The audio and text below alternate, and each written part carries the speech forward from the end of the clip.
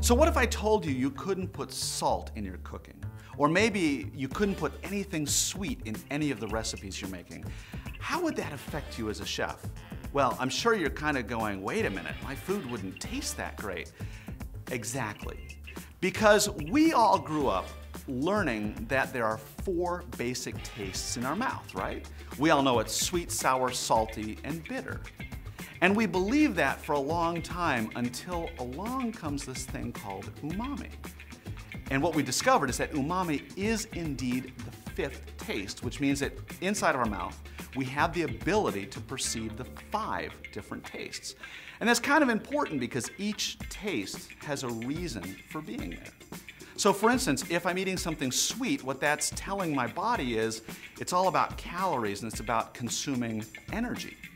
Or if I'm, let's say, eating something bitter, well, what that's transmitting to my brain is that, be careful, maybe that's a poison. But through social training, we actually learn to like things that are bitter. What about umami?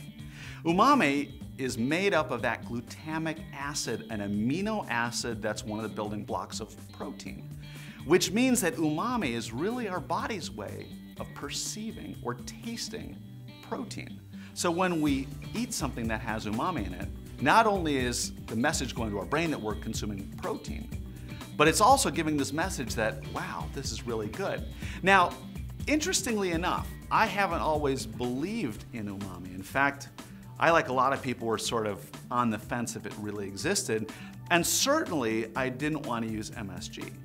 But one day in one of my classes I was teaching, I remember talking with a student from the Philippines, and in the lecture that day I had mentioned about how we don't use MSG in our kitchen because it's a little suspect or whatever. And afterwards the student came up to me and she said, you know, chef, I don't get it.